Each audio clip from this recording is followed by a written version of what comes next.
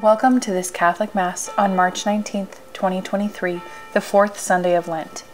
The celebrant for this Mass is Father Gary Coulter, Director of Our Lady of Good Counsel Retreat House. This Mass is sponsored by the Diocese of Lincoln. Thank you very much for joining us today, and may God bless you.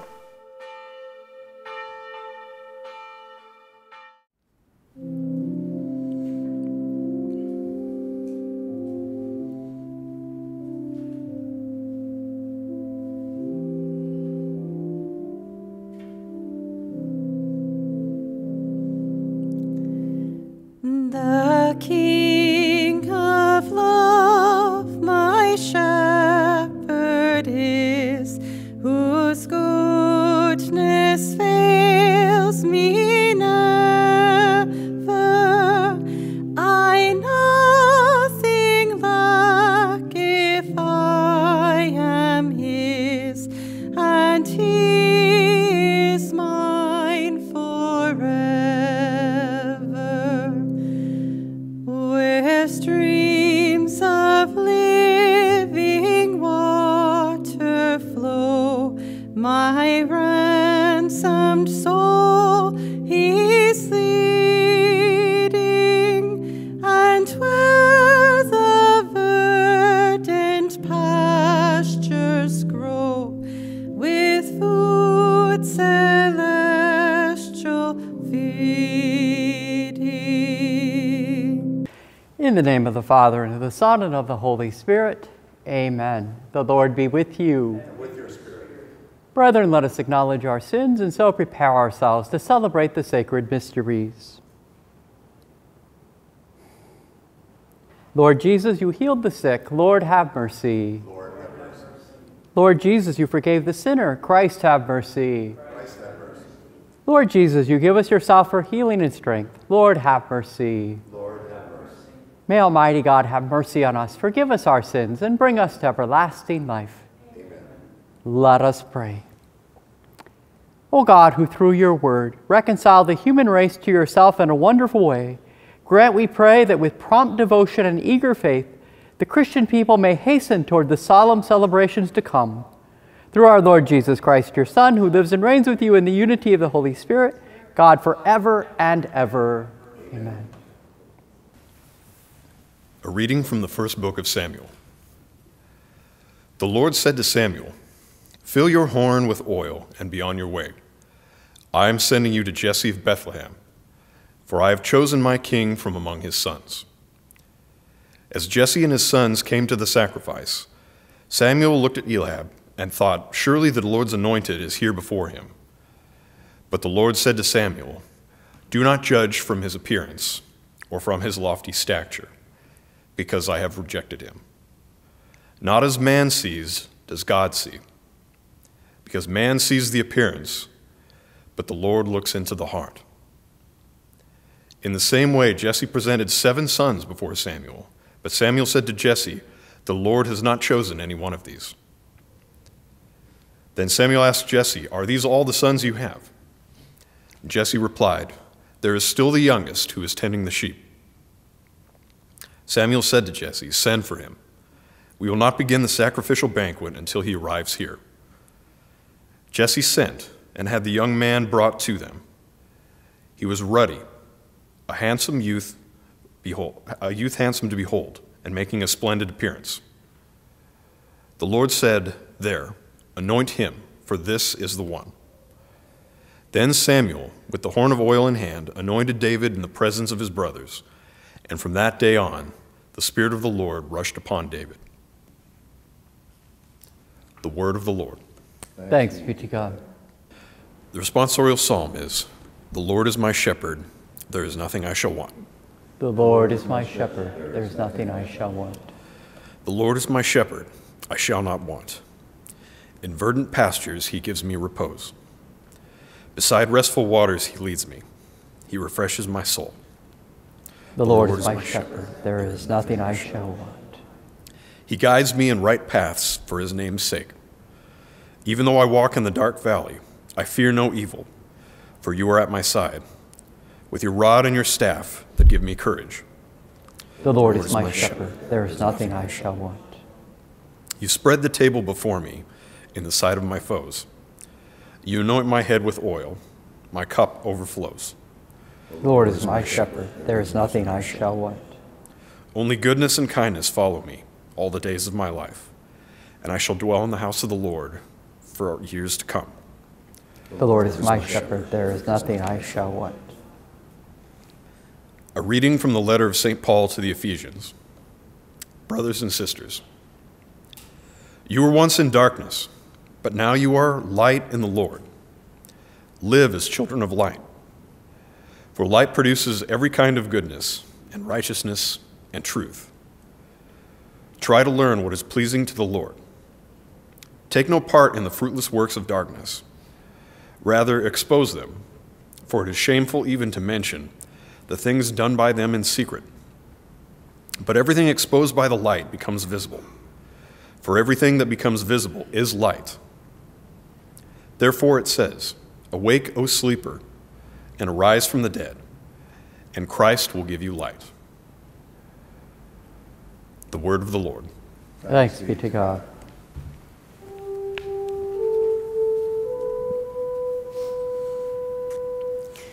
Praise to you, Lord Jesus Christ, King of endless glory.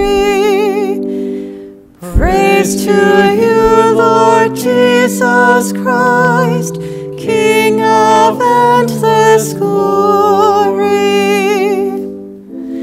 I am the light of the world, says the Lord. Whoever follows me will have the light of life. Praise to you, Lord Jesus Christ, King of endless glory. The Lord be with you. And with your spirit. A reading from the Holy Gospel according to John.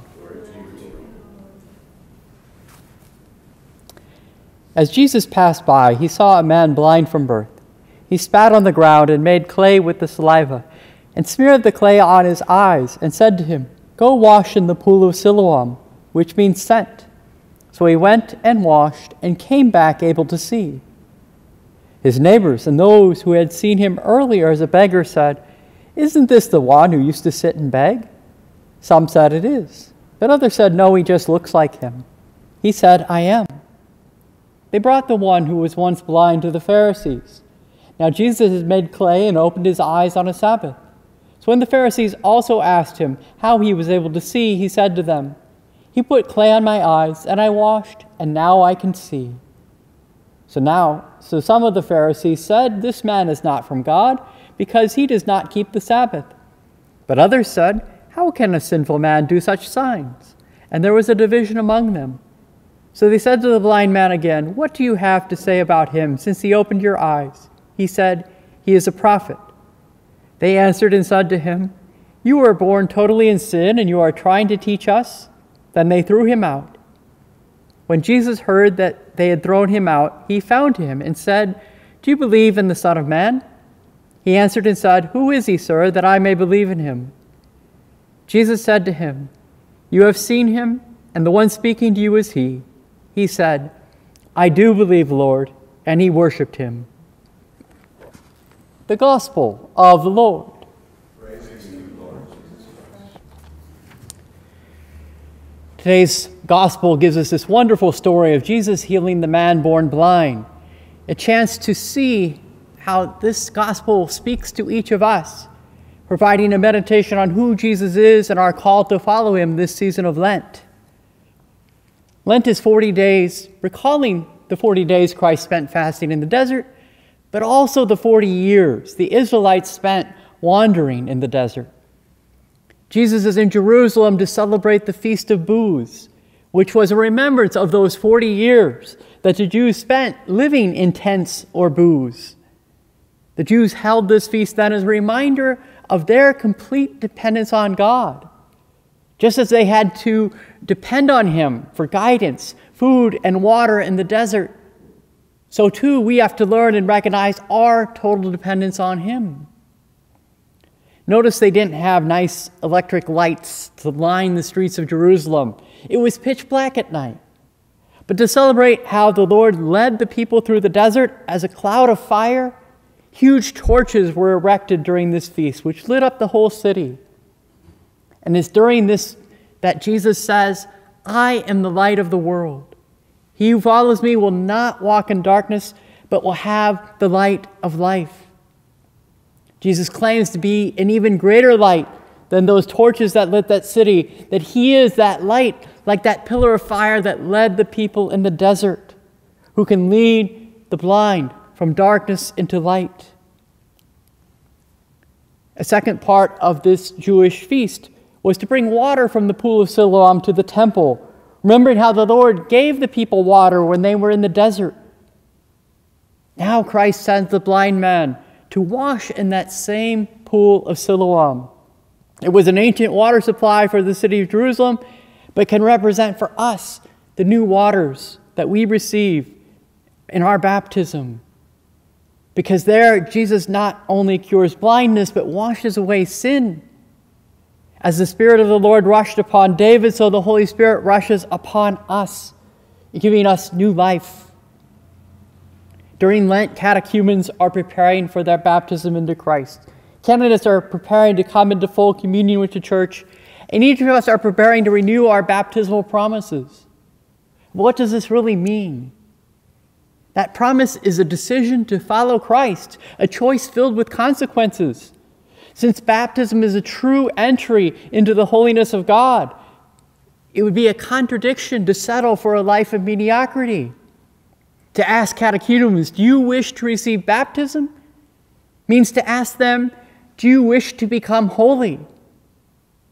That's what we're being asked when we renew our baptismal promises this Easter. Do you wish to become holy? We're halfway through Lent, and so the church encourages us to continue our penances and even to have joy during our suffering. How can we do this? I'm reminded of my grade school piano teacher. She was always a very cheerful person, but she suffered greatly, for like the man in today's gospel, she was blind. Did that stop her from being happy? No, she used the gifts God had given her. She was a great musician and teacher. Our first reading reminds us, not as man sees does God see, because man sees the appearance, but the Lord looks into the heart. Although she was blind, my piano teacher probably saw many things more clearly than we do. Just imagine that gift of never judging someone based on their appearance. But she also suffered greatly, because ordinary things like getting dressed or cooking a meal that we take for granted were most difficult for her. But she offered those sufferings to God, remained joyful, and believed there was a greater power, the power revealed by Jesus in today's gospel miracle. Are we dead and blinded by sin, living in the darkness of the world? Then we must turn to Jesus. Do we forget that we totally depend on him? Then we must commit ourselves to Jesus Christ. Do we believe his healing power can be present in our lives today? Then I must walk in the light of Jesus Christ and say with today's gospel, "I was blind, but now I see." To him be glory forever. Amen. I believe in one God, the Father Almighty, creator of heaven and earth, and in Jesus Christ, his only Son, our Lord, who was conceived by the Holy Spirit, born of the Virgin Mary, suffered under Pontius Pilate, was crucified, died, and was buried. He descended into hell, and on the third day he rose again from the dead. He ascended into heaven and is seated at the right hand of God the Father Almighty. From there he will come to judge the living and the dead. I believe in the Holy Spirit, the Holy Catholic Church, the communion of saints, the forgiveness of sins, the resurrection of the body, and life everlasting. Amen. As we continue our Lenten journey, let us never grow weary of turning to the Lord and asking him to hear our prayers and our petitions. That our Holy Father and all bishops may be given light and strength to carry out their vocation as successors of the apostles, we pray to the Lord. Lord, hear our prayer. that government leaders may work untiringly for that justice which is the foundation for peace, we pray to the Lord. Lord, hear our prayer. That those chosen to receive the sacrament of baptism this Easter may continue to be enlightened by Christ the Savior, we pray to the Lord. Lord, hear our prayer. That our society may be cured of spiritual blindness and rediscover the equal dignity of the unborn, the terminally ill, those on death row, and all those who are oppressed, we pray to the Lord. Lord, hear our prayer. For an increase of vocations to the priesthood, diaconate, and the religious life, we pray to the Lord. Lord, hear our prayer. That those who are ill may be comforted, and those who have died may be welcomed into eternal joy, we pray to the Lord. Lord, hear our prayer. Father, as we bring our needs before you, grant that we may see your Son clearly and receive his gift of holiness. We ask this in his name and in the name of Jesus Christ our Lord. Amen.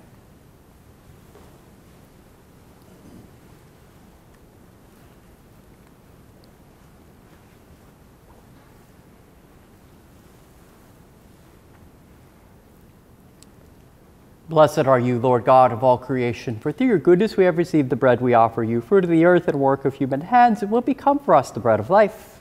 Blessed be God forever.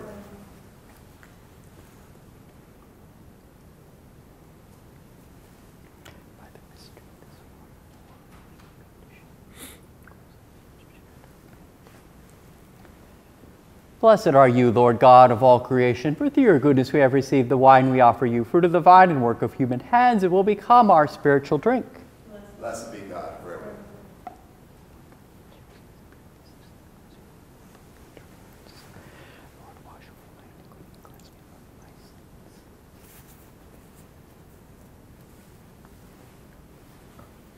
Pray, brethren, that my sacrifice and yours may be acceptable to God, the Almighty Father. Lord, accept the sacrifice at your hands for the praise and glory of his name, for our good and the good of all his holy church.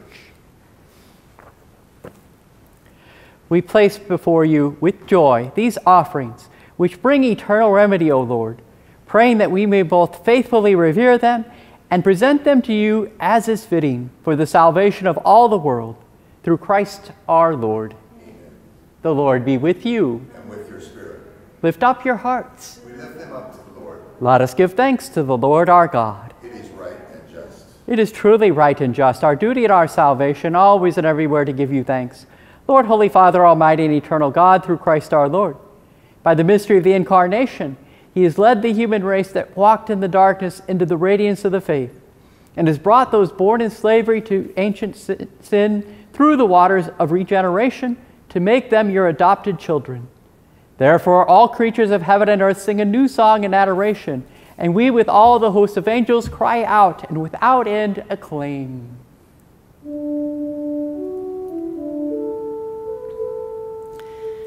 Holy, holy, holy, Lord God of hosts, heaven and earth are full of your glory. Hosanna, Hosanna in the highest. Blessed is he who comes in the name of the Lord. Hosanna, Hosanna in the highest.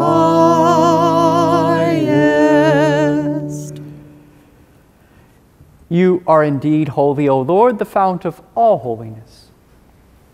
Make holy, therefore, these gifts, we pray, by sending down your Spirit upon them like the dewfall, so that they may become for us the body and blood of our Lord Jesus Christ. At the time he was betrayed and entered willingly into his passion, he took bread, and giving thanks broke it, and gave it to his disciples, saying, "Take this, all of you, and eat of it, for this is my body, which will be given up for you."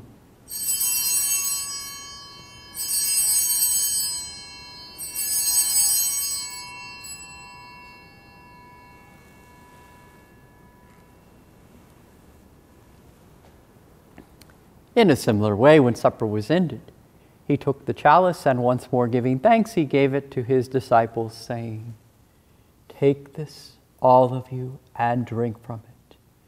For this is the chalice of my blood, the blood of the new and eternal covenant, which will be poured out for you and for many for the forgiveness of sins. Do this in memory of me."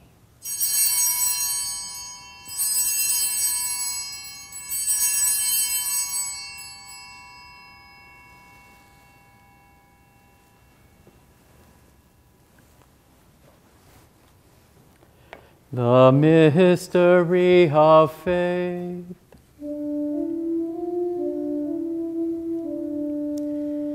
We proclaim your death, O Lord, and profess your resurrection until you come again. Therefore, as we celebrate the memorial of his death and resurrection, we offer you, Lord, the bread of life and the chalice of salvation, giving thanks that you have held us worthy to be in your presence and minister to you. Humbly we pray that partaking of the body and blood of Christ, we may be gathered into one by the Holy Spirit. Remember, Lord, your church spread throughout the world and bring her to the fullness of charity, together with Francis our Pope and James our Bishop and all the clergy. Remember also our brothers and sisters who have fallen asleep in the hope of the resurrection, and all who have died in your mercy. Welcome them into the light of your face. Have mercy on us all, we pray, that with the Blessed Virgin Mary, Mother of God, with blessed Joseph, her spouse, with the blessed apostles and all of the saints who have pleased you throughout the ages, we may merit to be co-heirs to eternal life and may praise and glorify you through your Son, Jesus Christ.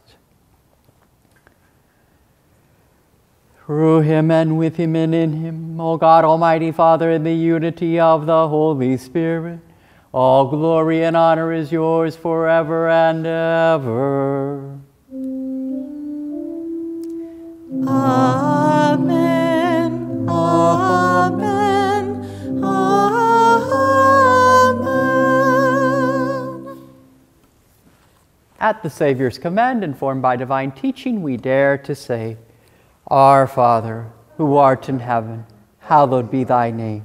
Thy kingdom come, thy will be done, on earth as it is in heaven. Give us this day our daily bread, and forgive us our trespasses, as we forgive those who trespass against us. And lead us not into temptation, but deliver us from evil. Deliver us, Lord, we pray, from every evil. Graciously grant peace in our days, that by the help of your mercy we may be always free from sin and safe from all distress, as we await the blessed hope and the coming of our Savior, Jesus Christ. For the kingdom, the power, and the glory are yours, now and forever. Lord Jesus Christ, who said to your apostles, Peace I leave you, my peace I give you, look not on our sins, but on the faith of your church, and graciously grant her peace and unity in accordance with your will, who live and reign forever and ever. Amen. The peace of the Lord be with you always. With your spirit.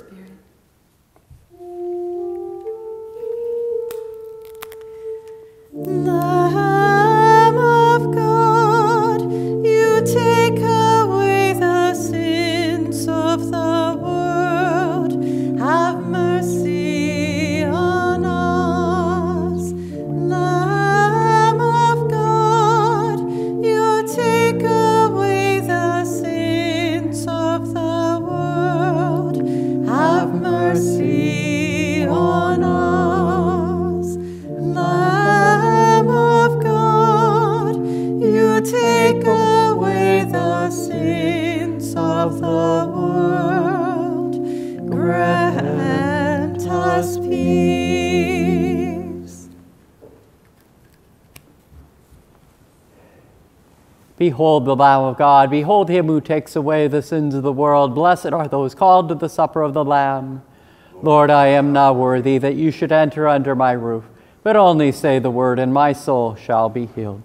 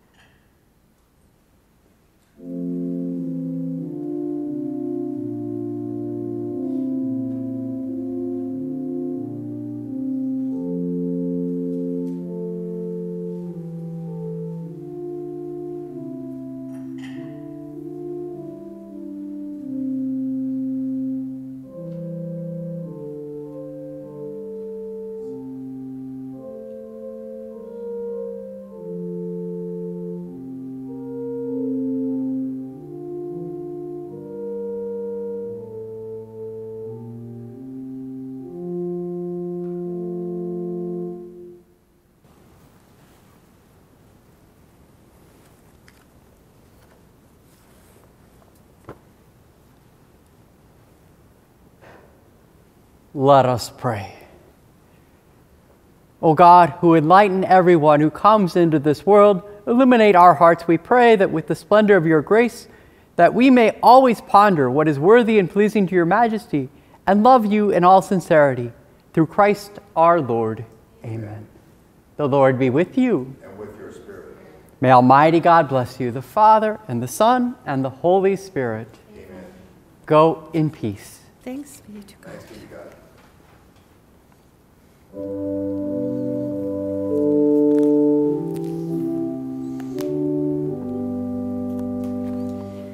Take up your cross, the Savior said, if you would my disciple be. Take up your cross with willing heart, and humbly follow after me. Take up your cross, let not its weight fill your weak spirit with alarm. His strength shall bear your spirit up, and brace your heart and nerve your arm. Hello, my name is Bishop James Conley, the Catholic Bishop of the Diocese of Lincoln. As Catholics, the holy sacrifice of the Mass is the greatest and most powerful prayer we can offer, because it is through the Mass that we celebrate the passion, death, and resurrection of the Lord Jesus. We are happy to make this broadcast available for those who are unable to come to Mass in person, and also for those who are not Catholic but might be interested in our faith. If you would like more information about the Catholic faith, please use the information on the screen to contact us, or you may contact your local parish. Thank you for joining us today. May God bless you and your loved ones.